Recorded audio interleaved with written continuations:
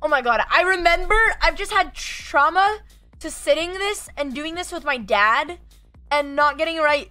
Every dinner, I remember it'd be after school and like, okay, I love my dad and I really, studying with him was honestly great and I would do it again. But you know, when you're in high school, you want to be hanging out with your friends. And I was there, I'd go to the dinner table, do the puzzles. It just never, it's not my dad. It was more that I didn't enjoy studying endgames. But he was a great coach. And I actually, they were good memories. While difficult, but good memories.